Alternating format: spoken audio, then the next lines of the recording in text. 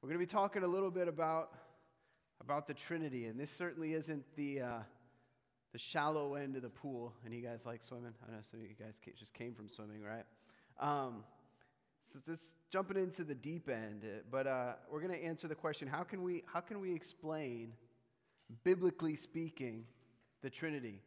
Before we jump into that, there's this glass bridge over in China, which just those two words don't seem like they go together, right? Glass and bridge. But it's a glass bridge over a deep gorge in China, and it's not just glass; it's actually also a screen, and so they can actually mess with unaware bridge pedestrians. Maybe you guys have seen some videos. I'm going to show you just one, just real quickly here.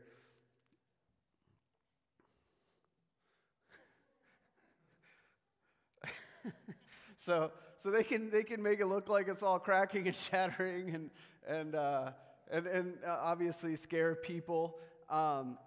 There's apparently a lot of people, understandably, in China who are now afraid to go out on that bridge, right? Which is understandable. But as we come to the topic of the Trinity, some Christians get scared because it's difficult to understand, right? It's difficult to explain. And because of that, we'd rather not go out on the ledge of the Trinity and even sometimes speak about it. On top of that, skeptics have tried to shatter and splinter Christianity really by attacking this doctrine of the Trinity. And so it's my hope when we're finished tonight, each of us will grow in our delight of our triune God, and our faith will be strengthened or fortified. We need to understand the Trinity as best as we can with what God has revealed to us through His Word. One author put it this way, and I really like this. He said, "To know the Trinity is to know God, an eternal and personal God of infinite beauty, interest, and fascination. The Trinity is a God we can know and forever grow to know better." So I hope that that's your desire tonight, right? Is to grow to know God better and to continue down that path of growing to know Him better each and every day. So I want to start tonight with some opening observations that will kind of lay a foundation and we'll build our study off of tonight. First observation I want to show you guys is that the word Trinity is not found in the Bible. Did you guys know that? The word is actually not found anywhere in Scripture, but the truth of the Trinity is found throughout Scripture. The word Trinity actually comes from the Latin version of the Bible. It's a Latin word, and literally it means tri-unity. If you want to kind of break that out a little bit, it means three in oneness. And obviously we're going to talk a little bit deeper tonight about what that means. But it's not found the word itself in the Bible, but the truth is. Secondly, we'll be diving into the field of systematic theology. Of course, Griffin's not here tonight. He's actually over in Georgia helping build a building at a camp, I guess. But he loves systematic theology. I think he got a systematic theology book for Christmas. But simply put, for those of you who aren't big fans of systematic theology because you don't really know what it is, it's the way by which we answer questions. Basically, and it's really one question: what does the Bible say about a given topic? And so it involves searching the Scriptures to find all the verses that pertain to a specific topic and then put them together so we know what God says. And so systematic means to carefully organize by topic. Some of you I know are organizers, right? You like to organize. So that's what theologians, people who study God, they study these topics and then they organize what the Bible has to say about it so that they can form the doctrine. For example, many books of the Bible give information about angels, right? And so we're going to be looking actually later this month at angels and demons and spiritual beings and what the Bible has to say about them. But because no one book gives all the information about angels, systematic theology studies the entire Bible and organizes the truth into what is called angelology, right? That is one category that we would call angelology, is the study of angels or spiritual beings. And so we'll be doing this today. We'll be systematically looking at the doctrine of the Trinity. Does that make sense? Hopefully I didn't lose anybody yet, because we're going deeper, all right? So we're going to be in the field of systematic theology. Thirdly, this topic will stretch our minds. But I want to let you know, right, that's a good thing. It's not a bad thing to be stretched. Jesus summarized the first commandment in Matthew 22:37. He said, "You shall love the Lord your God with all your heart, with all your soul, and with all your" what? Mind, right? With all your mind. And so someone has said that the doctrine of the Trinity is the most important Christian doctrine that most people never think about. A.W. Tozer one of my favorite authors, often said, what comes into your mind when you think about God is the most important thing about you. And so we need to think about this. We need to try to wrap our mind around it as much as we possibly can, even if it stretches us. Fourthly, the Trinity is one of the truly unique doctrines of Christianity. Actually, I want to let you know that this is a crucial doctrine because it concerns who God is, what God is like, how he works, and how he is to be approached. And so the personal fellowship between the three different persons within the Trinity is really the thread that runs through the entire Bible. It's really at the center, really at the middle of what we believe, and it shapes all of our other doctrines and beliefs. And so it's important, and you really don't see anything like it in other faith systems. And fifthly, I know you might be disappointed with this, but the lesson tonight is not going to answer all your questions. I know, I'm sorry, Mac. But it's just not going to answer all your questions. But I hope it will grow your awe in our awesome God, as maybe you find some answers to some of the questions that we have. Dr. Sanjay Merchant, who's actually a theology professor at Moody Bible Institute, my alma mater, gave this explanation of the Trinity. Here's how he begins. He said, some consider the doctrine of the Trinity to be an impenetrable paradox, meaning we can't really understand it, right? And this results from theological nitpicking, a technical addendum to our shared faith with little practical significance for the Christian life. Meaning he's saying this. A lot of people see that we can understand it. It doesn't really add a whole lot to our faith, and so it's not really worth going into depth. But he says, on the contrary, the Trinity is the central mystery of Christianity, disclosing edifying truths about God's nature and revealing the deep logic of the gospel. And so I agree, guys, and despite the fact that it's complicated, right, we must do our best to understand it as fully as we possibly can. And so with those opening observations, let me give you guys our outline for tonight, all right? Anybody like outlines? I like outlines. I'm not organized by nature, so I need to organize my thoughts. And so here's where we're going. We're going to look at exposition. That question we're going to ask there is, what does the Bible say about the Trinity? And so our approach will be to allow the Scriptures to speak to us as we see how the doctrine of the Trinity progressively unfolds. Then we're going to move to explanation. How can we describe the Trinity? How can we explain it? What's the best ways to explain the Trinity, giving attention to some of the early creeds of Christianity? Then we'll look at illustrations. You guys have heard some illustrations about the Trinity. There's a bunch of them out there. We're going to look at some of them. We'll consider some of these common metaphors, and ultimately we're going to see why they all fall short, right? Why they're inadequate. And finally, we're going to finish with where we often do application. How does this doctrine of the Trinity really affect us today, tomorrow, right, when we wake up and go about our day? As we delight in the Trinity, we'll discover, I think, a number of ways that it really practically applies to us. And so as we jump into the exposition part, guys, let me read to you what Wayne Grudem in his Systematic Theology book wrote. He said, the doctrine of the Trinity is one of the most important doctrines of the Christian faith. To study the Bible's teachings on the Trinity gives us great insight into the question that is at the center of all our seeking after God. And that question is, what is God like in himself? And we learn here that in himself, in his very being, God exists in the persons of the Father, Son, and Holy Spirit, yet there is one God. And so we're going to look first at the Old Testament. And although the Old Testament doesn't specifically openly explain the Trinity, there are several passages that point to the plurality, meaning that there's more than one person of the Godhead, right? If you go all the way back to the first chapter of the Bible, for example, Genesis 1:26, it says, then God said, let us make man in our image after our likeness. And so you don't have to go far in the Bible to find the fact that there was a plurality there, right? There was more than one person involved in creation. A couple chapters later, Genesis 3:22, it says, then the Lord God said, behold, the man has become like one of us in knowing good and evil. And then in Genesis 11:7, God said, come, let us go down there and confuse their language. This is at the Tower of Babel, so that they may not understand one another's speech. And then a little bit later in the Old Testament, Isaiah 6:8, Isaiah said, and I heard the voice of the Lord saying, whom shall I, the I here is singular, right, God, whom shall I send, and who will go for us? Which us, is it singular or plural?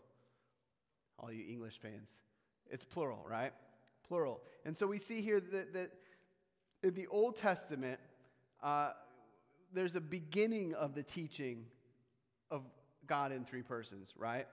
But then when we get to the New Testament, there's more clear evidence for the Trinity with the coming of Jesus and the sending of the Holy Spirit. And so let me give you guys some of the key passages where all three persons of the Trinity are named together. For example, Matthew 3, 16 and 17. At the baptism of Jesus, it says, and when Jesus was baptized, who we see so far, right? Jesus.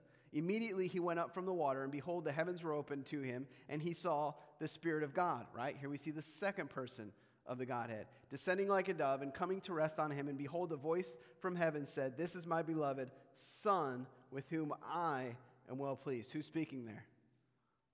God the Father, right? And so here in one moment, we see God the Father speaking, God the Son in his incarnated body being baptized, and God the Holy Spirit descending as a dove. And so we have at this precise moment all three members of the Trinity performing, notice, three completely different activities, right? God the Father is speaking from heaven, God the Son is being baptized, and then spoken to from heaven by God the Father, and God the Holy Spirit is descending from heaven to rest upon and empower Jesus for ministry. It's a beautiful picture of the Trinity. A little bit later, Matthew 28:19, some of you memorized this in Awana or otherwise, the Great Commission, right? Jesus charges his followers to go therefore and make disciples of all nations, baptizing them in the name of what? The Father, the Son, and the Holy Spirit. And so our task of evangelism that Jesus gave us is distinctively Trinitarian, right? The baptism is done in the name of the Father, the Son, and the Holy Spirit. Over in the epistles in 2 Corinthians 13:14, Paul said this, the grace of the Lord Jesus Christ and the love of God and the fellowship of the Holy Spirit be with you all. And so here in one sentence, in one verse, he's brought in all three persons of the Trinity. And Peter did it as well. 1 Peter 1:2, Peter said, according to the foreknowledge of God the Father and the sanctification of the Spirit for obedience to Jesus Christ and for sprinkling with his blood. And so it's very clear that these apostles, Peter and Paul, and understood this concept of God being three in one. And then over in Jude, verses 20 through 21, it says, but you, beloved, building yourselves up in your most holy faith and praying in the Holy Spirit, keep yourselves in the love of God, waiting for the mercy of our Lord Jesus Christ that leads to eternal life. Again, we have all three persons here mentioned in the same verse. And so I want us to consider three statements which I think summarize what the Bible teaches about God, right? You guys ready? Firstly, there is one God. How many gods, guys? One God, right? The Bible is very clear that there is one and only God. He is the only one being. There is no three gods, right? Deuteronomy 6:4, hear, O Lord, the Lord our God, the Lord is one. This is where God is really explaining to his people who he is, and he says, the Lord is one. Isaiah 45:5-6, I am the Lord, and there is no other. Besides me, there is no God. I equip you, though you do not know me, that people may know from their rising of the sun from the west that there is none beside me. I am the Lord, and there is no other. There is no other, right? Very clear. Romans 3:29-30, Paul over in the New Testament. Or is God the God of Jews only? Is he not the God of Gentiles also? Yes, of Gentiles also, since God is one. And then finally, James 2:19, you believe that God is one. James says, you do well.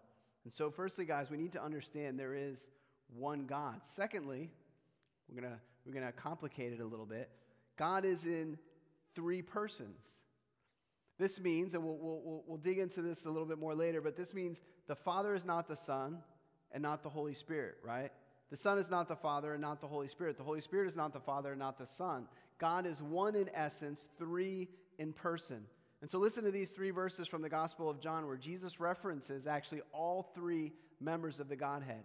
John 14, verses 16-17, Jesus says, and I, Jesus speaking, will ask the Father, and he will give you the helper, another helper, speaking of the Holy Spirit, to be with you forever, even the Spirit of truth, whom the world cannot receive because it neither sees him nor knows him. You know him, for he dwells with you and will be in you. So Jesus mentions all three members here. Just a few verses later, John 14:26, Jesus says, but the helper, the Holy Spirit, whom the Father will send in my name, He will teach you all things and bring to your remembrance all that I have said to you. And then one chapter later, John 15:26, Jesus says, but when the Helper comes, whom I will send to you from the Father, the Spirit of truth who proceeds from the Father, he will bear witness about me.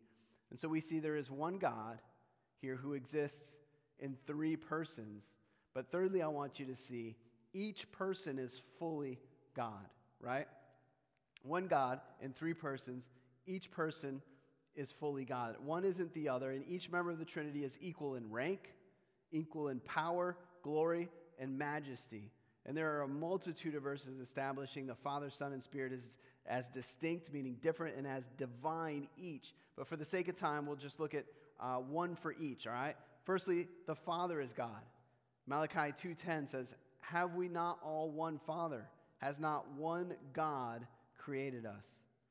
Now there are, again, many, many other verses about God the Father being fully God. The Son is God. If you remember, after Thomas, we often call him Doubting Thomas because he expressed his doubts about the resurrection of Jesus, right? After he expressed his doubts, he boldly declared when Jesus appeared to him his deity. He proclaimed the deity of Christ in John 20:28. He fell down and said, my Lord and my God. And we see that Jesus throughout the Gospels declares his own deity. And then finally, guys, thirdly, the Holy Spirit is God. In Acts 5, verses 3 and 4, Peter asks Ananias, why has Satan filled your heart to lie to the Holy Spirit? You have not lied to man, but to God. And so is God the Father fully God? Yes or no? Is God the Son fully God? Is God the Holy Spirit fully God? Amen. There is one God in three persons, and each person is fully God. And so we've seen this exposition, right? We've looked at a lot of verses. I know I've kind of gone through them pretty quickly. But what the Bible has to say about Trinity is these 3 points. One God who exists in three persons, and each is fully God, and each fulfills a different role. And so now let's look at the explanation. How do we describe the Trinity? Because as we've seen, this comes directly from the pages of Scripture, right? And I believe that as we read it, we see that these biblical authors were captivated by who God is, by his triunity. My former pastor, Ray Pritchard, just a great man of God, he described the Trinity this way. He said, we find evidence for oneness, evidence for threeness, and evidence for three-in-oneness. And so by carefully pulling all the evidence together, and without citing any part of the evidence in favor of other evidence, we arrive at the doctrine of the Trinity, right? He's saying we pull everything we see in the Bible together, and we come to this orthodox doctrine, meaning it's not new. This is what we see that Jesus himself believed, the apostles believed, the early church believed, and every true Bible-preaching, Jesus worshiping person has believed. And so he's absolutely correct. As we've seen the last couple of weeks in this series, the foundation of our understanding on any doctrine, including the doctrine of the Trinity, must come from where? From God's Word, right? From Scripture. To say it another way, the doctrine must be divinely revealed through God's Word, not humanly constructed. Do you want to know what's the one unifying theme in every cult that's out there? From Mormons to Jehovah's Witness to the even crazier ones, is that it's a human has had something revealed to them from outside of Scripture, right? It's humanly constructed. One pastor said it this way, it's so absurd from a human standpoint that no one would have invented it, speaking of the Trinity. Try to explain it and you'll lose your mind, but try to deny it and you'll lose your soul.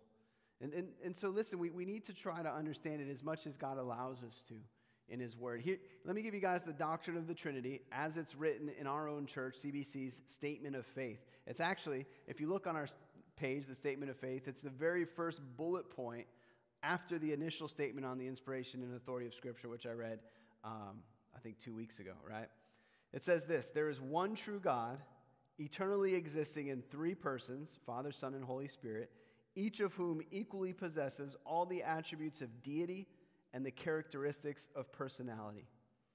So that's what our church really believes and stands on. And you can't really move to the next bullet points in your statement of faith until you believe this one, right?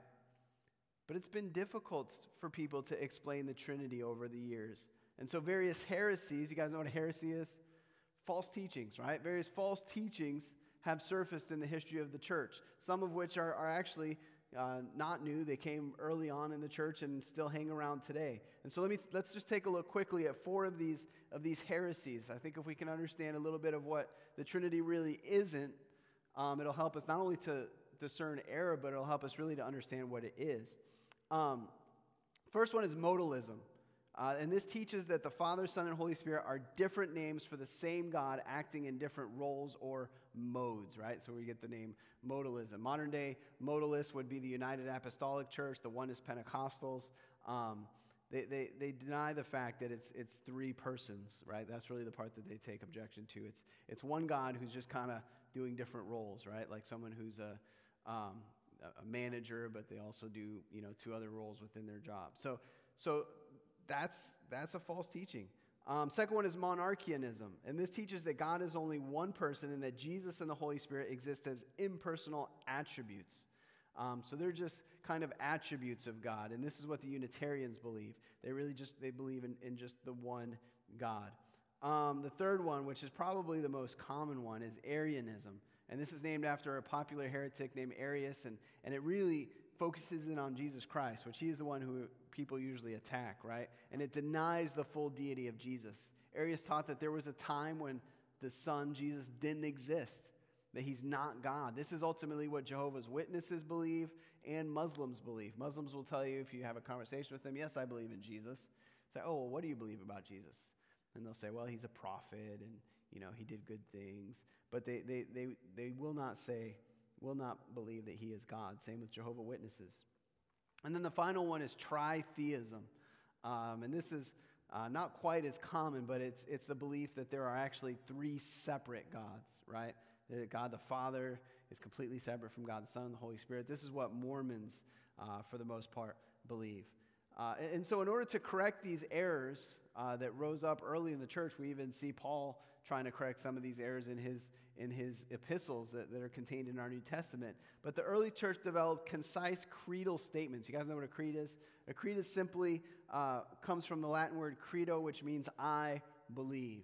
And so the church wanted to make these creeds so people could memorize them and state them, and they were important because in an age when people didn't have their own Bibles, right? They didn't have a printed copy of God's Word in their hands, much less oftentimes in their houses. They needed to memorize these things so they knew what the Bible actually said. And so these statements of belief summarized biblical doctrines while fighting heresy. And so I want you just to read along with me, or they're going to come up on the screen here, I think, in just a moment, as I'm going to look at what 3 of these creeds say about the Trinity. The first one is going to be the Apostles' Creed, and really it affirms a belief in God the Father, God the Son, and God the Holy Spirit. The Apostles' Creed says, I believe in God the Father Almighty, maker of heaven and earth, and in Jesus Christ, his only Son, our Lord, and I believe in the Holy Spirit, right? And so even right here in the Apostles' Creed, we have this Trinitarian view of who God is. It's short and concise, though, which that was kind of the point of the Apostles' Creed. Secondly is the Nicene Creed. In order to kind of put in a little more detail, the Nicene Creed was developed in 325 A.D. It took its final form about 55 years later in A.D. 381. But notice how it's developed a little bit more here, the doctrine of the Trinity. The Nicene Creed says, we believe in one God, the Father Almighty, maker of heaven and earth, of all things visible and invisible, and in one Lord, Jesus Christ, the only Son of God, begotten from the Father before all ages, God from God, light from light, true God from true God, begotten, not made, of the same essence of the Father. And we believe in the Holy Spirit, the Lord, the giver of life, who proceeds from the Father and Son, and with the Father and Son is worshipped and glorified. And so you see how there's a little bit more development here from the Apostles' Creed about what the Trinity really is. And listen, people memorize this and said it almost daily for centuries. There's even churches today that continue in the tradition of saying the creeds. Now, anything that's just kind of mindlessly said can lose its value, right? I think we understand that. That's why Jesus even gave a warning about the Lord's Prayer. It's an example, but we're not just to kind of mindlessly recite it. And so we don't want to just kind of mindlessly recite the creeds either, but it's important to know them, to read them. There's many really good Orthodox creeds. The third one I want to read to you today is the Athanasian Creed, which, again, builds even a little bit more off of the Nicene Creed. And it's from the 5th century, and it's really the strongest and longest of the three. And I'll just quote some of it. But if you guys have time, I would encourage you, look up the Athanasian Creed and read through it. There's so much good truth and doctrine in it.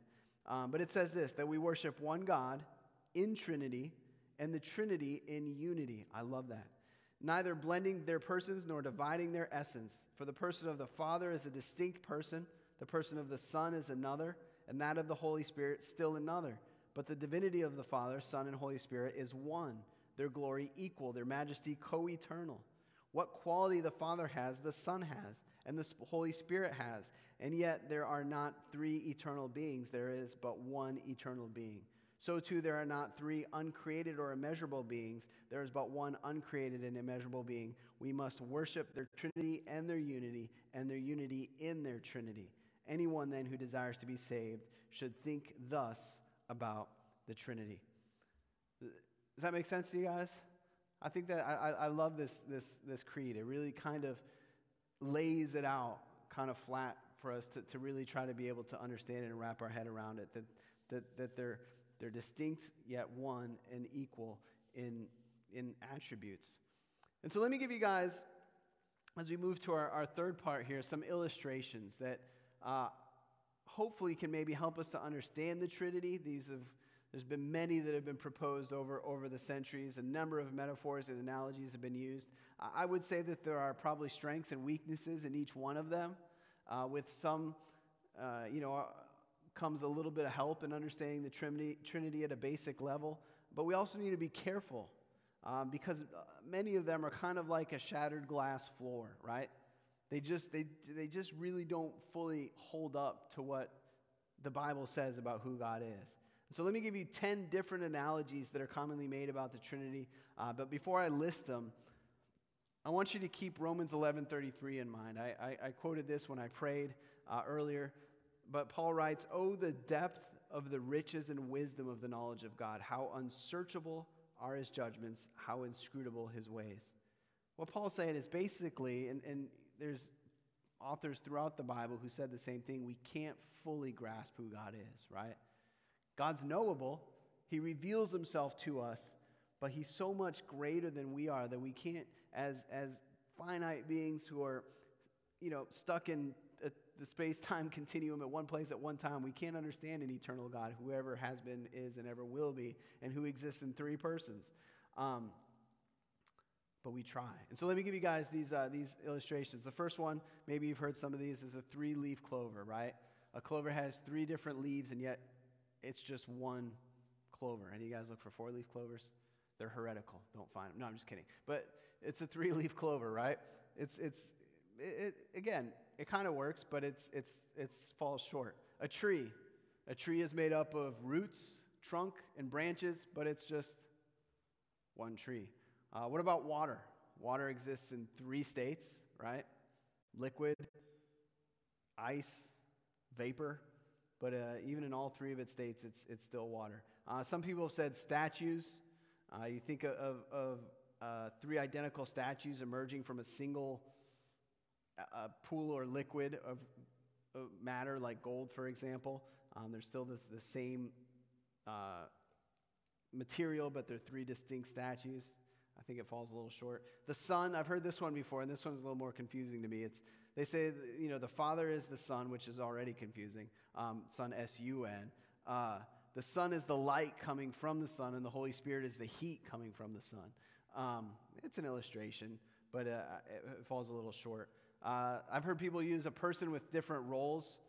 For example, I'm one person, but I am a husband, I'm a father, I'm also a pastor, right? So I have 3 different roles, but that falls short because I'm still only one person. A whole, I've actually heard Pastor Carl use this one before. If you look at a whole, it has 3 dimensions. It has length, width, and depth, but it's ultimately just one whole. This is really actually true for you geometry fans. This is true of any 3-dimensional figure, right?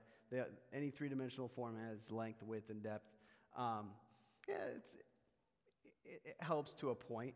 A person, I've heard this one before, a person all has different dimensions as well. We're made up of intellect, emotions, and the will. So God is one person with 3 parts. An egg, an egg kind of has 3 parts, right? The white, the yolk, and the shell. But it's still just one egg. And finally, let me give you this one, a musical chord. I'm not smart enough to really understand this one, but if you're into music theory, maybe you can get it. Let's just say, for example, the key of C major. It's the 1st, 3rd, and 5th notes, and they have distinct sounds, yet they make up one sound as they all blend together. So that's been proposed before as well. Again, some of the elements of these illustrations on a human level, I think, can maybe help us to try to understand a little bit of what the Trinity is like. They can, be insightful, but many of them, even if you really look at them and break them down, they lean towards Arianism, right? Or maybe modalism or partialism. Actually, I think the best illustration is really ultimately found in the Bible, and it's the incarnation of Jesus. You know what the incarnation of Jesus is? Just literally means in flesh, when Jesus took on flesh, right? John 14:9, Jesus declares, "Whoever has seen me has seen the Father." And then in Colossians 1:15, we read that Jesus is the image of the invisible God. And then later in Hebrews 1:3, we see he is the radiance of the glory of God and the exact imprint of his nature. And so we see just in Jesus taking on human flesh and being one with the Father, that they're one, but they're different persons, right? The following illustration here that you see, can you guys see that? I think it's big enough, right? Yeah? All right. This kind of helps as well. It shows how God is one in essence, existing as 3 different persons in contrast. On the right to the error of modalism, right? The one on the left is what we believe from the Bible. You see the Father, the Son, and the Holy Spirit are all God in the middle there. But then you see the link between each other. They are not, the Father is not the Son is not the Holy Spirit is not the Father, but the Father is God, the Son is God, the Holy Spirit is God. Where you see is modalism is different, and you see that little word that you kind of see between God and these 3 persons is sometimes, right? It teaches that the Holy Spirit is sometimes God, the Father is sometimes God, the Son is sometimes God, but that's different than what the Bible ultimately teaches and ultimately really is false teaching. And so let's move on. You guys, does it make sense to you guys? Just nod if you're still with me. I haven't lost you. I didn't warn you. We're going in the deep end, right? But it's good. It's good to be stretched. And so instead of seeing the doctrine of the Trinity as just kind of sticking out from the side of Christianity only to be able to be understood by old theologians, I want to focus on how this really applies to our lives. And so I want to move into kind of our last section here of our outline and the application. What does the Trinity really mean to me on a daily basis? Firstly, I think, and this is important, and I've come to learn this, and so I hope you guys will as well. The Trinity teaches us to treasure who God is. If you're feeling spiritually apathetic, kind of indifferent, right? That you're not growing, I think it's time to try to climb up to these heights of the nature of God. And so as we look to the Bible to help us to understand the Trinity, we're both learning about God, which is really glorifying God, right? When we try to understand him on a deeper level, it's glorifying to him. On the other hand, to be wrong about God is to be wrong about really our eternal destiny. And so we want to be right. John Calvin once wrote that if we try to think about God without thinking about the Father, the Son, and the Holy Spirit, then only the barren, empty name of God fits about in our brains to the exclusion of the true God. And so, we need to try to understand God, all of who he is, right? And that includes all 3 persons. And I think as you try to do that, you glorify him and you start to really love him and treasure him on a deeper level. Secondly, the Trinity puts us in our proper place. When you really try to understand this, you understand how much you don't understand. Does that make sense to anybody? I know that makes sense to me. We understand as much as God allows us to. God didn't create the world because he was lonely, right? God has always existed as Trinity, and love has eternally flowed between the Father, Son, and Holy Spirit. He made me, he made you, not because he needs us, right? He created you because he loves you. He didn't do it because he lacks something, but rather he was so filled with joy that his delight overflowed into his creation, into each one of us. And so we need to understand that, and understand that we obviously are not God, and he is. And it should be our life's goal to understand God to the best of our ability, but ultimately that he is, as many biblical authors came to find out, including David and Paul and others, that he's unsearchable, right? We can't fully understand him, but the more that we try to, the deeper we fall into our relationship and our love with him. Charles Spurgeon, I think, explained the importance of the Trinity well, the early 20th century British pastor. He said, no subject of thought will tend more to humble the mind than thoughts of God. But while the subject humbles the mind, it also expands the mind. The most excellent study for expanding the soul is the science of Christ and him crucified, and the knowledge of the Godhead, the glorious Trinity. You can tell Spurgeon's putting a lot of thought into who God is, right? Into Jesus and Jesus crucified, and how God exists in three persons. And so thirdly, guys, I want you to see that the Trinity also gives us a model for unity within our Christian community. To describe the work of the Father, Son, and Spirit, we see this term being used amongst theologians. It's the term perichoresis, which literally means kind of dancing around. And each member of the Trinity is in kind of a divine dance, interacting with one another, expressing love for one another, and complementing the work each has to do. God is in relationship in a way that we are not in relationship. God is in relationship in a way, ultimately, that we were intended to be in relationship, that we are invited to be in relationship. So just as there's always been harmony within the Godhead, so too we are called to be in harmony with every other believer. As a matter of fact, that's exactly what Jesus prayed the night before he died for his disciples, his followers, those present and those that would come over the centuries later, including us. Listen to John 17:20-23. Jesus said, I do not ask for these only, meaning his disciples, but also those who will believe in me through their word. Hopefully that's each and every one of us here tonight. That they may all be one, just as you, Father, are in me and I in you, that they may also be in us, so that the world may believe that you have sent me. The glory that you have given me, I have given to them, that they may be one, even as we are one, I in them and you in me, and that they may become perfectly one, so that the world may know that you sent me and loved them even as you loved me. I mean, amazing thing for Jesus to pray, right? He's praying for us as believers to be unified, to be one. And the example he wants us to follow is how God the Father, God the Son, and God the Holy Spirit are unified. And so our oneness as believers is somehow grounded in the oneness between Father and Son and Holy Spirit. The way that they relate to each other, the way that they demonstrate love for one another and work in concert together to accomplish the purpose of God in the world. We need to try to be the same, right? That's what the world should see as Jesus prayed, that we are one. Fourthly, the truth of the Trinity helps us understand other Christian doctrines. I obviously don't have time tonight to delve into the depths of this, but doctrines like important ones like the incarnation, the crucifixion of Christ, propitiation, substitutionary atonement, the resurrection, the ascension, and the second coming, all of these only make sense within the truth of the Trinity. Remember, salvation comes to us from the Father, through the Son, by the means of the Holy Spirit. And so once we really seek out the truth of the Trinity and we place our faith in it, all these other doctrines really open up to us. Does that make sense? All right. Fifthly, understanding this doctrine helps you to spot error. I talked about that briefly earlier, but a true knowledge of the Trinity will help you to discern false doctrine. And guys, listen, there are many of them out there today.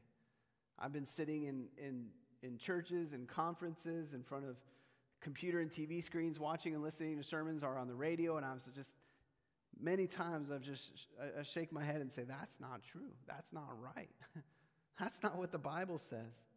2 Timothy 4:3-4, Paul said to Timothy, for the time is coming when people will not endure sound teaching, but having itching ears or tickling ears, depending on your translation, they will accumulate for themselves teachers to suit their own passions, and will turn away from listening to the truth and wander off into myths.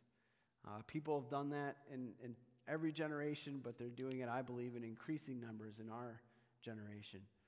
So once you understand this and you search the scriptures to really find out what it says about the Trinity, it helps you to understand when people are talking about a different kind of Trinity, right?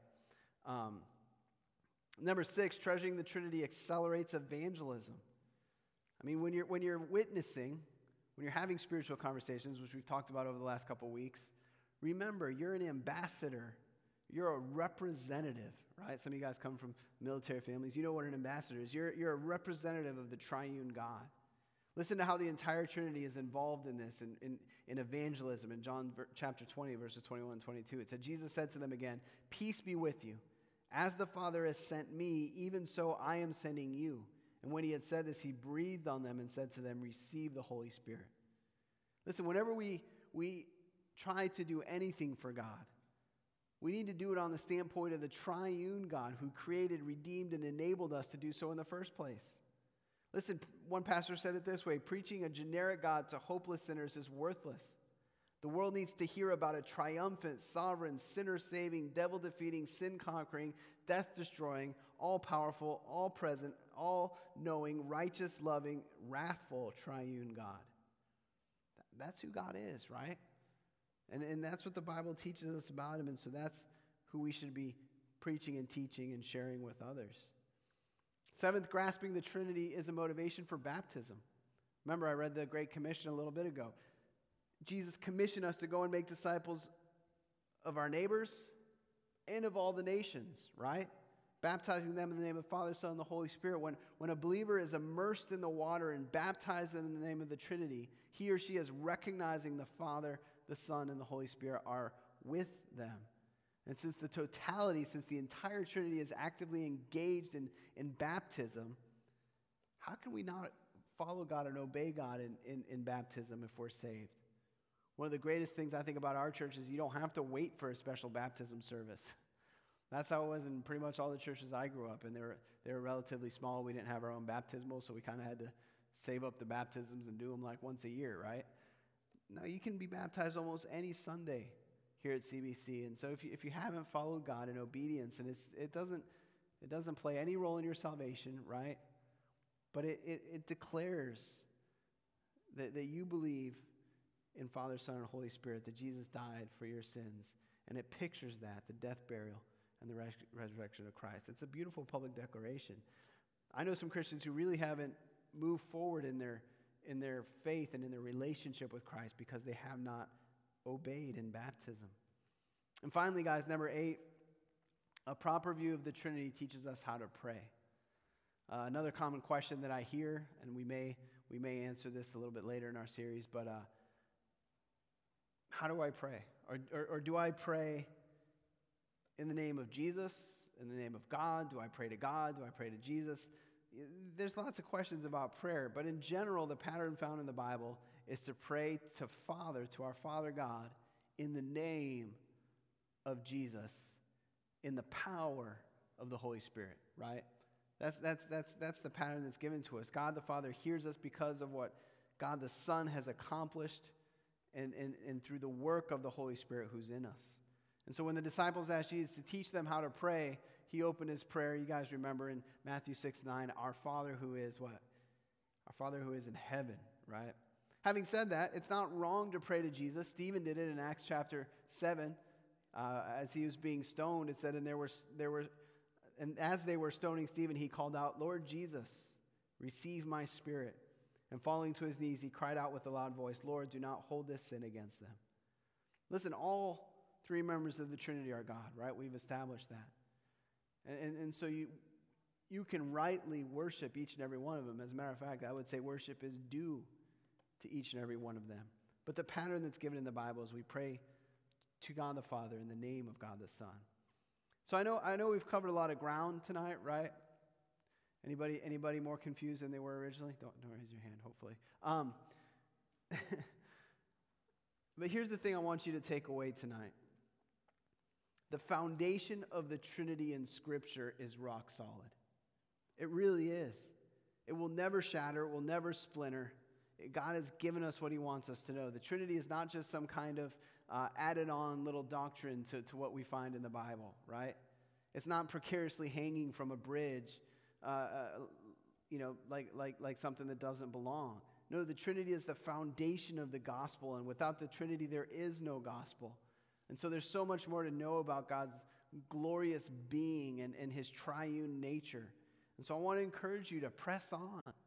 Keep seeking to know God better today than you did yesterday, and to know him more tomorrow than you did today. And so as we sang earlier in worship, we need to proclaim the wonder. We need to proclaim the mystery, right? There's wonder and there's mystery in this. That God in three persons, blessed Trinity.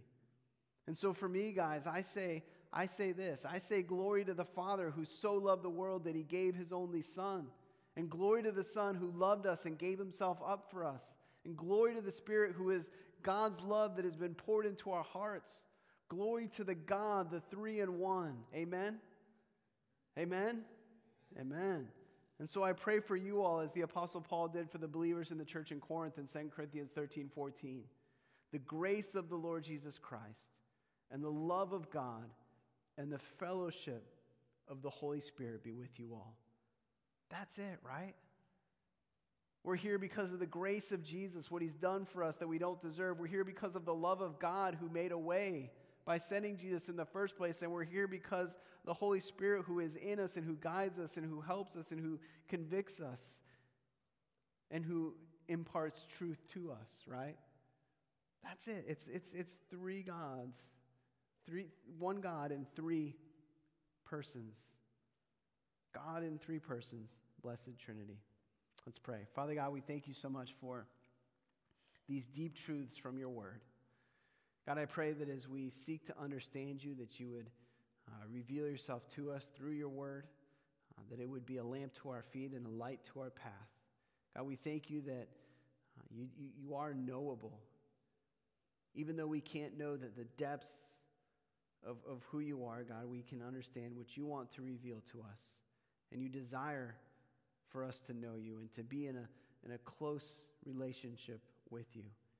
And so, God, I pray that as we seek you out, as we search the pages of Scriptures to understand more about you, God, that you would reveal yourself to us, that we would understand each and every day a little bit more about you, that we would open up our hearts, our minds, our lives to what you want to show us and to what you want us to do. And God, that we would walk the path that you have preordained for us. And we thank you, God, for the work of the Father who so loved each and every one of us. We thank you for the work of the Son who lived a perfect life and died paying for our sins in our place, taking the punishment that we deserve, and offering us each new life, forgiveness and freedom, freely because of what he's accomplished for us. And we thank you for the work of the Holy Spirit who indwells us, that our bodies are his temple. And God, that he is there as our helper, as our guide, as the one who convicts us of sin, as the one who helps us to understand the truths on the pages of Scripture. So God, we thank you that you are three in one. Help us to understand that. Help us to stand on that truth. Help us, God, to build all the other truths of Scripture out of who you are. And we pray these things in Jesus' name. Amen. Amen. All right, guys. There are, I think, or will be, family discussion questions available again on the website, usually at communitybibleschurch.us/info. Hopefully, if you want to talk through some of this with your family, that's helpful to you. Hopefully, at some point in the next weeks, I don't even know if to say weeks, months, but hopefully we'll be back to small groups at some point in the not too distant future. I know you guys like small groups, right? I love small groups as well. So I know it's a time where we can encourage each other and talk through some of this stuff and pray for each other, and it's really an important part of what we do. I've always said, so some of you have probably heard this, but in my life, I've often learned more in a circle than I have in a row or in a pew, right? So it's important, and we will get back to this, but it is an opportunity in the meantime to kind of circle up as a family, right? And God's given us that opportunity to spend a little bit more time for some of us with our families, and so there's an opportunity to encourage each other within our homes spiritually and have some of these kinds of conversations that we do in small groups. One little announcement, I mentioned this last week, but keep in mind we are sponsoring and helping to host the FCA Fields of Faith, which is going to be at the drive-in at the end of this month, October 28th, Wednesday night. I was just there Wednesday kind of helping scope things out, what that's going to look like. And so it's going to be different than we usually do it at one of the local high school stadiums. This is going to be a little bit different with social distancing in cars. But there's going to be a worship band. There's going to be testimonies. Virgil, who's from our church and who's part-time with FCA, Lord willing, be full-time soon, is going to be sharing the gospel. So it's a really neat opportunity to bring, if you have an unsaved friend, maybe they won't come to church with you, but maybe they'll come to the drive-in with you, right, and hear the gospel. So I'll have a slide for that maybe next week. I'm still waiting on some graphics from FCA, but just think and pray about it. Think about who, if you can maybe go, and who, if you can, who God may want you to bring. You don't have to be an athlete, obviously, but if anybody, it's open to anybody. But obviously, if you are an athlete at one of the schools, you'll hear a little bit more about it probably. Thanks again for coming, guys. I appreciate you all. We're going to be continuing through some of these common questions. We're going to ask them. We're going to answer them biblically. Has any of this been a help to you guys so far? Yeah? All right, good. Important stuff. And I know you guys, some of you have been learning about this for your whole lives, but for me, it's, again, sometimes the more I understand, I don't understand. And I go back to God's Word, and that's the place that we go to find the answers. And so I hope maybe tonight something more about who God is and the way He exists in three persons was revealed to you. So thanks again. Appreciate you all. Have a great night. See you back next week. And God bless, right? Thank you, everybody who's streaming online. Appreciate you all. Welcome to come back in person or live stream next week as well.